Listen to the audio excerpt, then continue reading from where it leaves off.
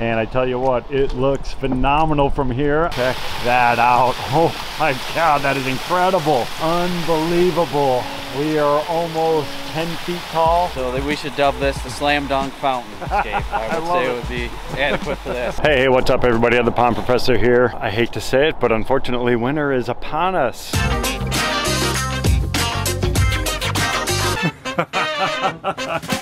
We're having some cold temps here in the Chicagoland area. So you know what that means. Snow is right around the corner. Actually, I think they had some flurries last night. A little bit of stuff, but nothing stuck. I am working with Brent and the team at the Pond Beyond right now on a really cool project. You've seen me work with them before. We did that amazing project together over in the south suburbs of Chicago. Massive, long stream waterfall system cascading down, natural slope going into a natural pond. Unbelievable, unbelievable project. Huge intake bay, multiple pumps, big grade change, hundreds of tons of boulders, a lot of grade change from top to bottom, so that means a lot of different waterfalls, but also a lot of different elevations and things that we had to take into consideration to line everything up with some of the existing structures on the property. But today, still in the Chicagoland area, we are working on a custom fountain system. This is going to be an unbelievable project because we're going to have multiple urns, we're going to have weathered limestone, we're going to have some spillway bowls, we're going to have stacked slate walls, all these different things coming together. And not on a commercial site, this is residential. This is gonna be an awesome, awesome project. Stay tuned.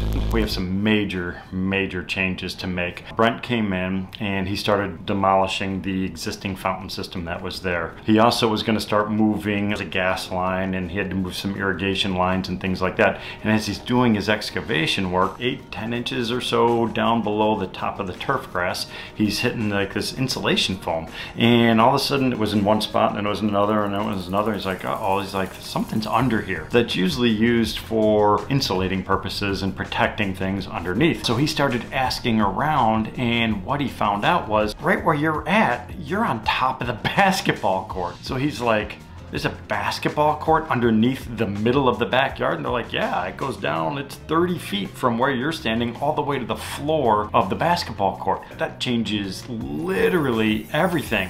He said, not only can I not go as deep with my reservoir, I can't dig down because I'm hitting concrete, but he said he's got a huge excavator coming in to do the excavation and set all these big boulders and stuff like that. And this excavator weighs, I don't even know how many tons, but it's a big excavator, and all that has to change because we don't know the load-bearing capacity of this roof. Now, obviously, it's designed to be buried, but can you have an excavator driving on the roof? Can you be setting giant boulders? Can you have thousands and thousands of gallons of water sitting in a reservoir on top of this? Now, they had an existing fountain that was concrete, but it was somewhat compact. Now we're blowing this out and coming in with a huge footprint, and it's going to be thousands of gallons of water, big boulders, everything is changing right now. So what we're doing is I'm going to jump back into our design here. This is where we left off. We were going to be digging down. Here is the existing patio. We can no longer do that because underneath, so I did another quick sketch over here. Here's that existing patio over here. There was some concrete right over here. This was supporting the original fountain that was right over in here somewhere. That was a footing for that, but we didn't realize this concrete footing was sitting on top of the concrete slab that was actually holding up the entire roof structure. Everything changes. So now, instead of digging down like we were going to do on this design over here, we are building up. We're coming in, and again, there's that patio. We're gonna have to set boulders over here to build up on top of the concrete. Thankfully, we are coming in with our AquaBlox system, which is a modular system. We're working with rubber membranes. We're working with our AquaBlox, which we could put together in different configurations. They come in different heights as well as volumes. You can stack them together. It's kind of like little Lego type things. If we had a precast concrete structure,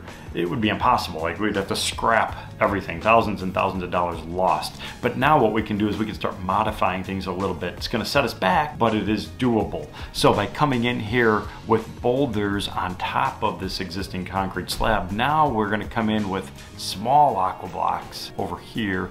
We could still dig down a little bit, but like I said, we're only digging down 8 or 10 inches.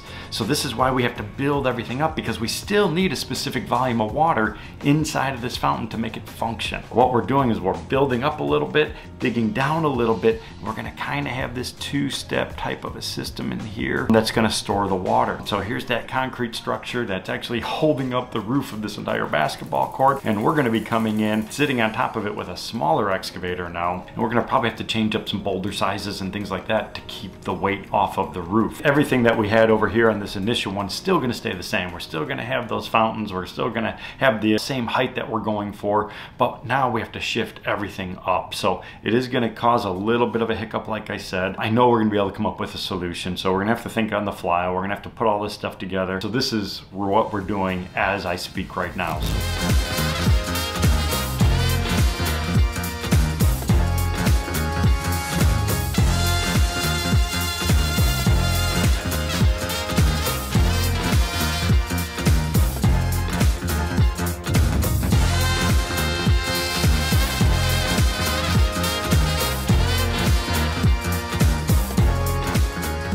Continue to make progress here on the fountainscape. As you can see, we started bringing in boulders. Challenge that we're having, we have a small machine, like I said, because we're sitting on top of the roof of a basketball court, but also because of our access. We have a very tight access point coming all the way around from the outside perimeter, so we just don't have access to get in bigger equipment. So we are struggling a little bit, but Brent has handpicked some of these rocks to make sure that we're going to be able to move them. We just added in another sphere down below just to kind of balance everything out a little bit. We have kind of a nice flow from the high, kind of another big high point here, kind of a series of valleys and things like that kind of coming through everything.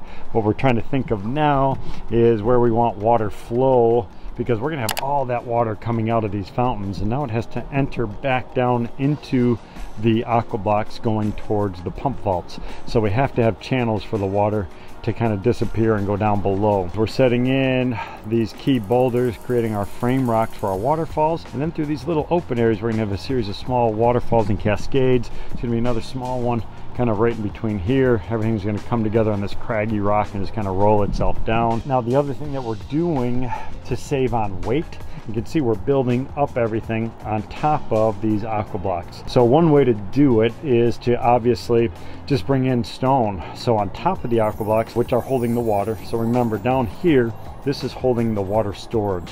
Everything above this is basically going to be air. It's going to be hollow. So we have two options for that. One, we could use AquaBlox, which are structurally sound. They could hold everything in place and they'll do a great job. But because they're hollow, these only weigh a few pounds a piece. It's not putting excess weight on the roof of the structure. Another way to do this exact same type of construction is to come in once we have these boulders set, and we would fill all of this in with crushed stone or river rock. That would create us a structural system, and then we could start placing everything on top of it. But by doing that, we'd be adding many tons of additional weight to the overall roof. So we want to try to stay away from that. So we're just filling in void spaces with the AquaBlox and or the AquaBlock panels, which we could take apart and we could put them together in different configurations to get any thickness that we're really looking for. So our next step now is going to be to come in with a little bit of river rock over all this stuff. We're going to set another couple big rocks in here, which is going to be a little bit of a challenge. But right now I am liking the way everything is coming together. We do have a ton of plumbing work to do, but it's really starting to take shape. All right, Brent, tell us what you're working on. We took the base of one of our urns here that we cut down. We made a little spillway bowl out of it. It's just a little decorative feature from a piece that would normally be taken away and used as a planter or hauled off site. So we cut a bunch of slots into it, evenly spaced at 1.5 inches apart and 3/4 of an inch deep. So we set the blade on our skill saw to be perfect. So we want this to be as uniform as possible, but make it look seamless from this waterfall all the way around. So this is going to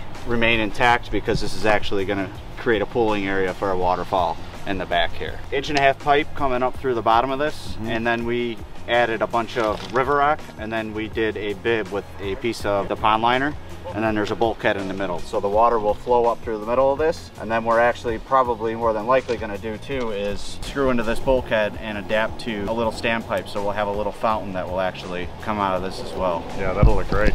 So hopefully having water running, hopefully today. This afternoon. Right. Check this out. As soon as you walk through the back gate, you could see the fountain is operational. And I tell you what, it looks phenomenal from here. I cannot wait to see what it looks like. I was not here yesterday when they got everything running. Check that out. Oh my God, that is incredible. Unbelievable. We are almost 10 feet tall at the highest urn over here. Water cascading around all over the place, all types of little waterfalls, all different action coming around from multiple angles, and that's because the back of the home we have tons and tons of viewing areas, so we want to take advantage of all of that stuff. And I tell you what, this does it. Tell us a little bit about what you have here, because there is a lot of stuff going on. We got a lot going on. Today we'll have the 2 fire features. The salt columns will be hooked up with gas, and then we'll also hook up the large urn here. This large urn will be a fire feature. This is the other large urn fire feature, so that'll all be operational today. We have 33 color changing lights installed on this that we have to get programmed. We don't have everything turned all the way up, but we're moving 470 to 500 gallons of water a minute. Wow. Of flow. So we should dub this the slam dunk fountain escape. I would say it would be adequate for this. It looks unbelievable. And there's so many different angles. What I love about it is you can kind of break down all these little individual sections. I mean, this little section by itself looks incredible. These craggy natural moss boulders have all types of little nooks and crannies and crevices from water being worn over them over the years. So we just wanted to accentuate that. Again, look at all these different angles. This side, big giant waterfall down here in the bottom. This is the first section of stone that was actually installed. This little lower urn over here, the big waterfall in between. Then we got the fire one over on that side.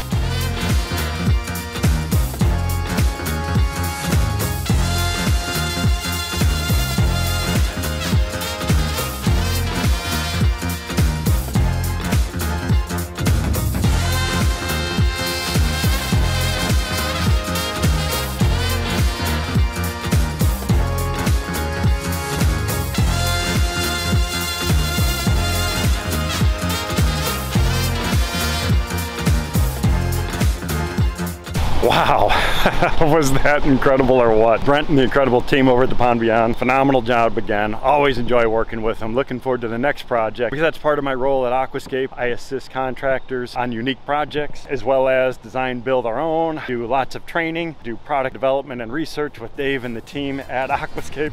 So it is highly diverse and it's a lot of fun. Definitely keeps me busy. So I hope you enjoyed this incredible water feature, and I look forward to seeing y'all soon.